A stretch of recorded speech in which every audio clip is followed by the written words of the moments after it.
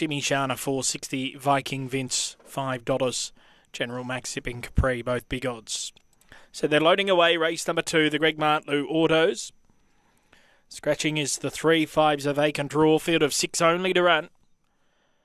And the favourite is 4, He's All Ours. At $1.95, $4.60, Shimmy Shana and St. Caitlin, $5.50, Viking Vince.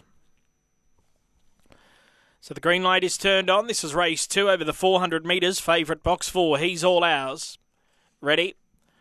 Racing now, and he was only out fairly, He's All Ours, beginning fast, St. Caitlin, but she got a prat after the start, and Shimmy Shana goes through with Viking Vince, and they're going to share the lead from He's All Ours, who's closing into third placing, then St. Caitlin, next Zipping Capri, and General Max. They come to the turn, and it's Viking Vince out by 2.5 on He's All Ours, who's winding up. It's Viking Vince clear, though. Viking Vince did it and won it by a length, He's All Ours. Photo finish third, bobbing go between Shimmy Shana and St. Caitlin. Well back Zipping Capri last in General Max.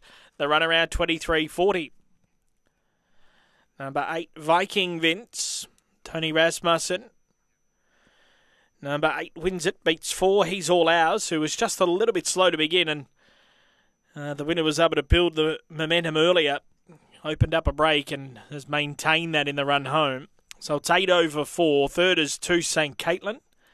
So it's 8-4-2 and 1 runs fourth. Shimmy Shana, 8-4-2-1 are confirmed here. 8-4-2 and 1. Viking Vince upsetting the favourite.